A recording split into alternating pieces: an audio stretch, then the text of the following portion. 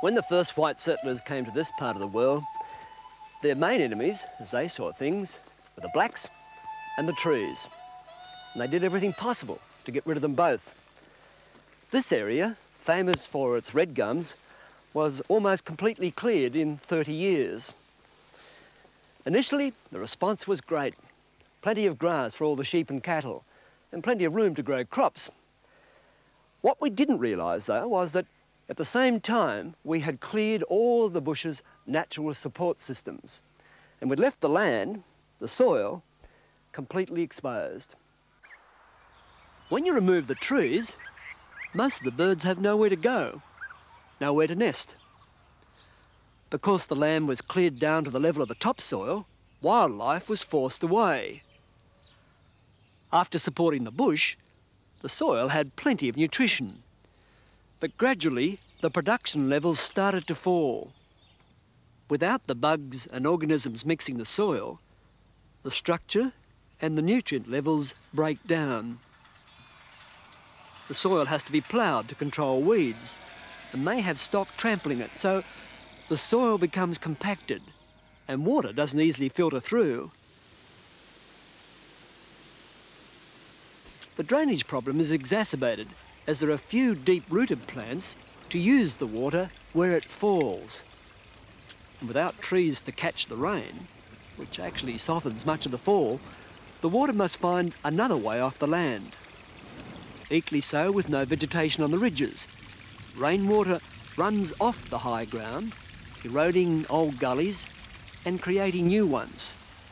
Of course, with water running across the land and not seeping through, it takes the topsoil with it. Trees also play a major role in the flow of air and its effect on ground temperature. As soil dries or is cultivated, wind erosion comes into its own, and summer losses of soil are common. And this tree tells the whole story. Ring-barked 60 or 70 years ago, the original level of the topsoil was here. Since then, the forces of nature, grazing and cultivation have taken it right down to here. What would it be? 45 centimetres of the very best topsoil, gone forever. You know, trees are the greatest natural pumps in the world, and this red gum used to pump thousands of litres from the water table every day. Without this special form of evaporation, called evapotranspiration, the symptoms of excess soil water appear. Sheet, gully and tunnel erosion, soil compaction and salinity. It's the pumping action of trees which, more than any other factor, moderates the depth of the water table.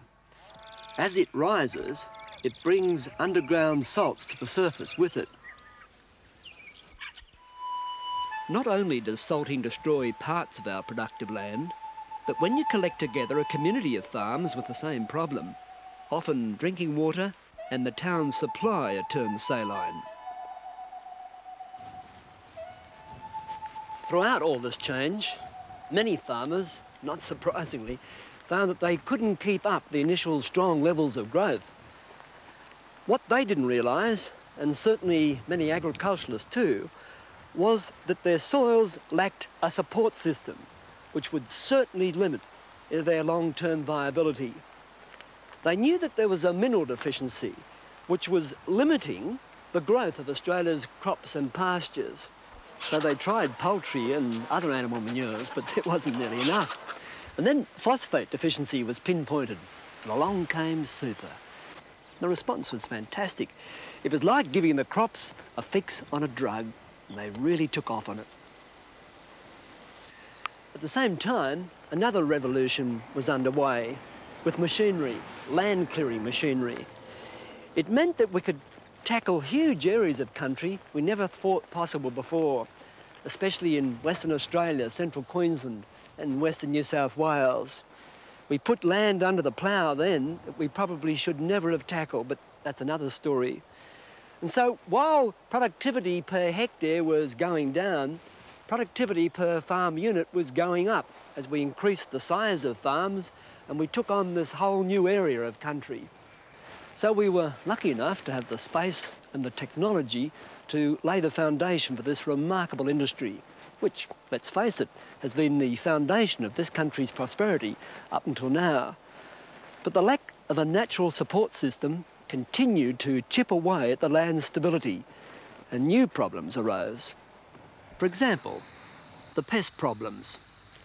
The small range of animals and insects which fed on our farmlands really thrived. With little competition, plagues of them. In addition, infections began. Fungus, bacteria. As happened with super, farmers looked to scientists to come up with solutions. But as fast as new products came onto the market, the pests developed immunity to them, and we are forever looking for long-term solutions. Well, I think you become a victim of the time you live in. And you know, a lot of those farmers were victims of the time that they lived in and the advice that they received. And I mean, we've got cases now where, you know, the advice wasn't good. In fact, government encouraged land clearing and all those sorts of things. And at the time, that seemed like the right thing to do. I think farmers in Australia have spent a lot of their time fighting against nature up until just recently. Now we're starting to turn around, and I'm quite sure we can use nature. We get the ecological chain going again. We've talked about the wind erosion on the tablelands, and we've got these saline soaks coming out the sides of the hills, and that's all a direct effect of the clearing of the original vegetation. The red gums were practically touching. They were forming a canopy over that country, as well as the understory of trees and shrubs, and also the native grasses that were good water users as well. And at that stage, before white man started to farm our country, that local water table was at 12 to 15 metres below the surface. Now, I measured, I've got about a dozen piezometers, small bores, from measuring that local water table. I measured them yesterday, and they varied from 2.8 metres below the surface. The furthest down I had to go to 100 millimetres, 4 inches below the surface of the ground. That's the changes that we've made. I think one of the problems we have as ordinary farmers, as we perceive ourselves, is when people come up with words like biomass and some of the other words that have been used today, that we get a bit frightened of. And when you start explaining what biomass is, we all think, oh, yeah, well, I know what that is. I've been doing that for a long time.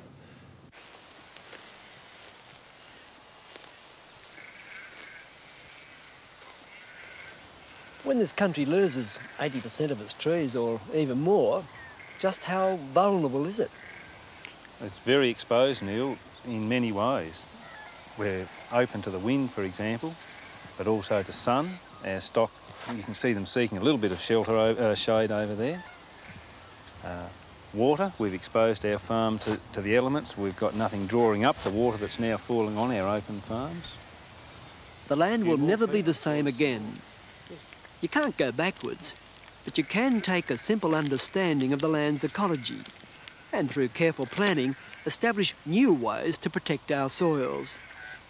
To go from this to this. There are 4 principles of ecology which we've applied to the Potter properties: the diversity, the biomass, the flow systems, and the native systems on the property. You've had this area locked up for quite a while then? Yeah, the stock have been out of this for about 10 years now, Neil, so they get a bit of grass regenerating. This is Banksia marginata, this fella. He does well in the sandier, drier areas. Yeah, you've got a lot of different types in here. You certainly are. The red gums, the swamp gums, yeah, and lots of paperbarks do well in here. What's the idea behind all that? Diversity. Some won't go, but the others are going to do really well. So we've got to find out what does well here. We want a range of species. And a range of species supports a range of wildlife, Neil. Different birds suit different trees, etc. So, yeah. Is that a principle then you've all followed here, that you've got to have a number of tree species? Oh yes, most definitely. We followed that principle both for our tree species and our pasture species. I think the more trees we get back, the more supporting mechanisms, fungus, bacteria, will get accompanying the tree. So therefore they will look after the soils better.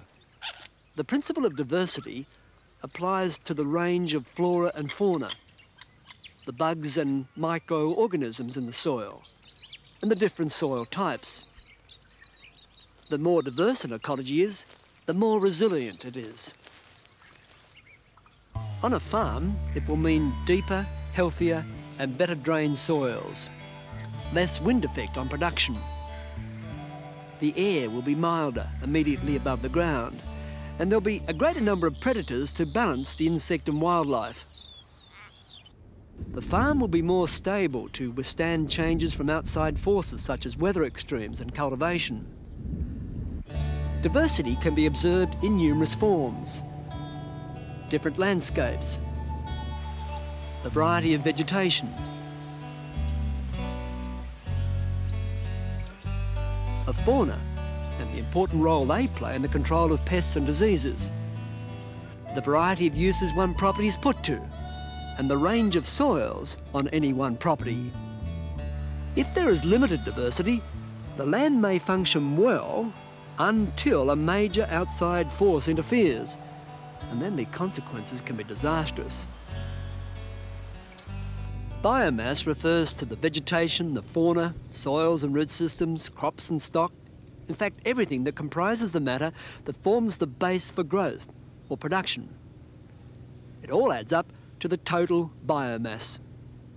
Logically, the greater the biomass in a balanced form, the greater the land's potential to produce income. Up until this stage, we've just been pushing as much out of the soil as we possibly could. We've got to look a lot more at sustaining agriculture.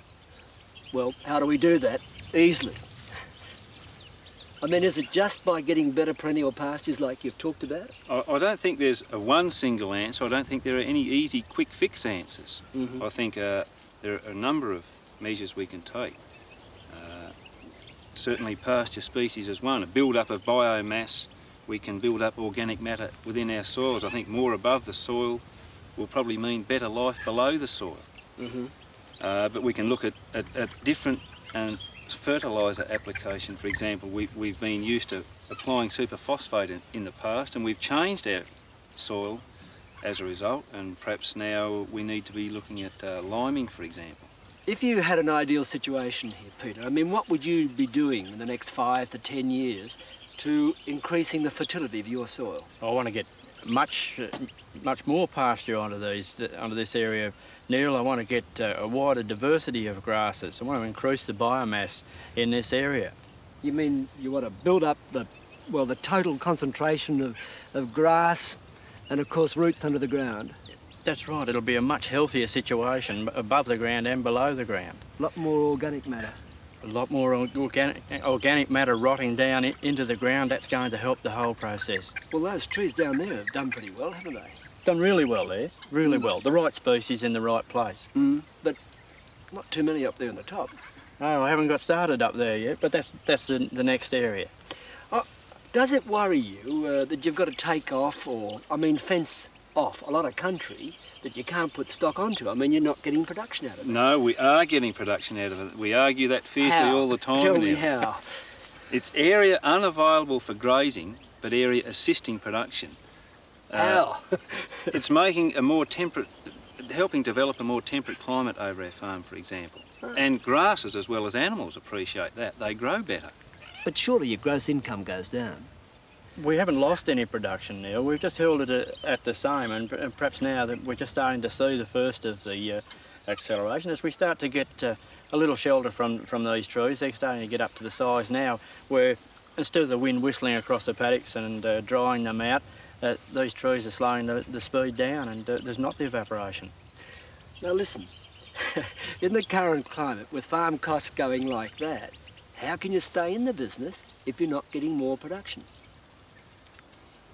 Exactly, and that's the challenge we need to face, to get more production from less but healthier soils, and I believe it's our only option. And we don't ask anymore, can we afford these measures? We say to ourselves, we must apply these measures to achieve a lift in production. We must apply them. But in the meantime, you go broke.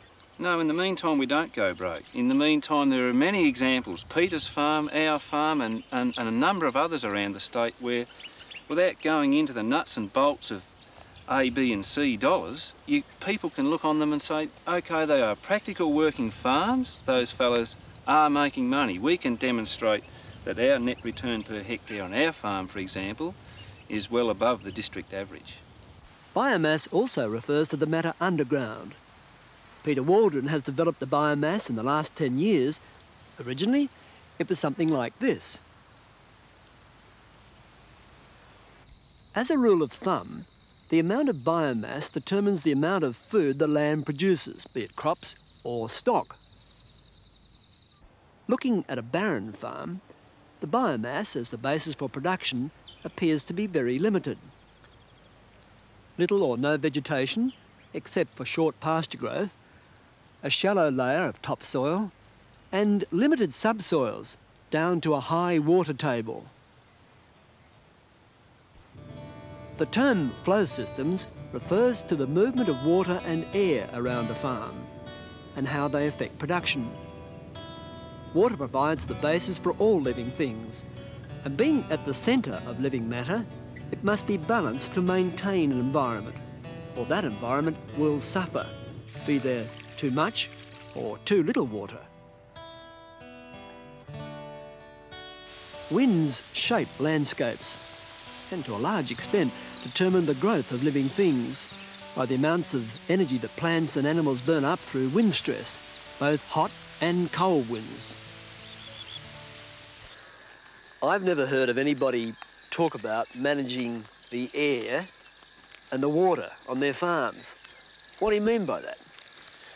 Well, a big part of planting the trees, Neil, as many trees as we have, into windbreaks and shelter belts, is to slow the wind speed down going across our farms. Likewise with water, we need to slow down surface water runoff, use as much water wherever we can as it falls on the farm. How have you done that here?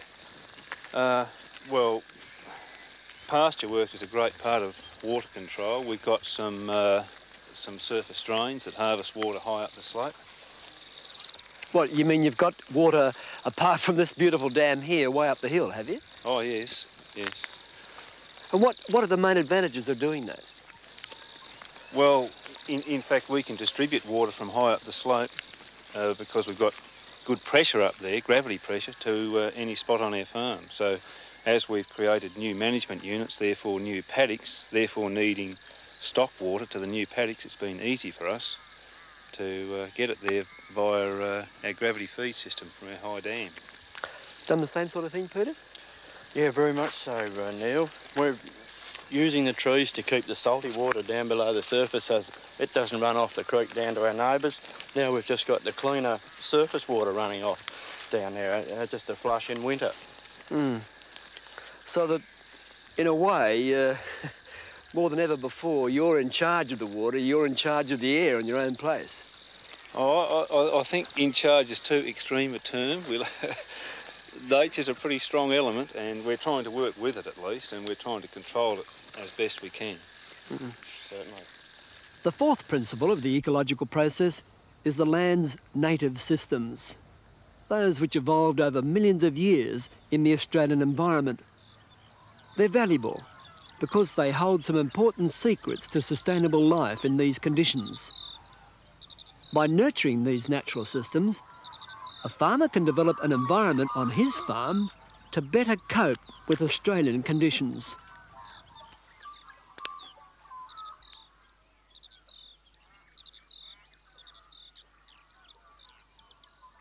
For example, in drought conditions, some native grasses survive better than many introduced species, and they can supplement exotic pasture species.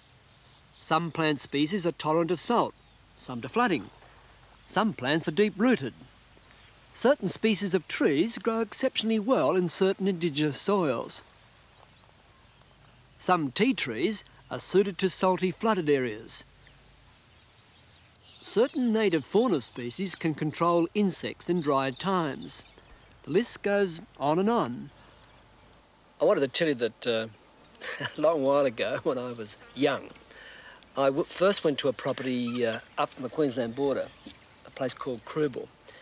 And the boss used to take me around the paddock, and as we'd walk around, he'd talk to me about all the trees on this property, how that one was drought resistant, that one was good for feeding sheep.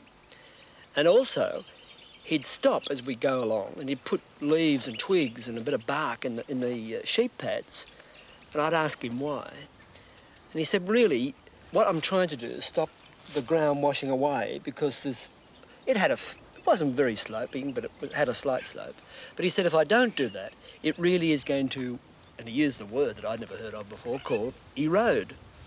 Anyway, years later, I went back to this property and he showed me what had happened on the boundary fence. The guy next door had cleared away every tree, and there was a gully right over the top of my head. So, you know, that guy really, throughout my life, has affected my thinking about trees. And I'm just wondering how you feel about native scrub now, particularly since you've been involved in the Potter program. Well, they're encouraging us to look much harder at our native trees and shrubs, birds and insects.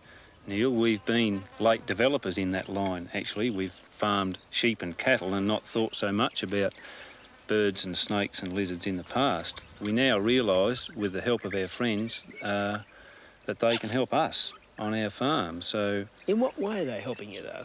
Well, birds, for instance, can consume massive amounts of insects. Just our simple old magpie's a great friend, but the little wrens and so forth can also consume a lot of our unwanted predators on our farm. In fact, I've read recently that if we had a desirable population of birds across our farm, they would consume up to 60% of unwanted predators. And the estimation was that on a farm like ours, we had about 5% of the desired number of birds. So they can save us a hell of a lot in terms of chemicals to begin with. Right. Well, would you keep as much scrub as we've got here on your place, Peter, to do that sort of thing? If I was lucky enough to have it, I certainly would be hanging on to it. I'd take all measures that I could to hang on to it. It's very valuable, I think, Neil. But you wouldn't run many sheep or cattle with this sort of scrub. I wouldn't let the sheep or cattle in here. It's too valuable as a source of seed, as a source of animals to spread out the insects, the spiders, the snakes, perhaps. To spread. So are you both saying that every farm needs some natural areas on it? Well, it would be good. And unfortunately, it's too late for that over most of Australia. But if it's there, let's hang on to it. Would you let some of your country regenerate, go back to what it was before? Most certainly, Neil. In fact, just through the fence here, we aim to fence out areas to allow natural regeneration so that it might get back to a stage like this. That's an easier way to do it than it is to actually physically plant back, but we're also doing a hell of a lot of that as well, because we've lost so much seed source over our farm that we haven't got the opportunity for great amounts of natural regeneration. Well, look, how much can you afford to let go back to native scrub and still keep up your gross income? Maybe 10%. I don't think we know yet, but it's so valuable, I'm quite sure that we've got to hang on to any that we've got. And we've got to try and revegetate as much as we can until we can see just what we do need on our farms. It's early days yet. Whilst ecology is a science, don't get bogged down with these 4 principles. They're intended as a guide to gain a deeper understanding of farmland. As the planning unfolds in the next video, one of the major objectives is to incorporate these principles into the plan, to increase the farm's diversity, to put more body or biomass into the soil, to influence the flow of air and water, and to protect and develop the farm's native systems.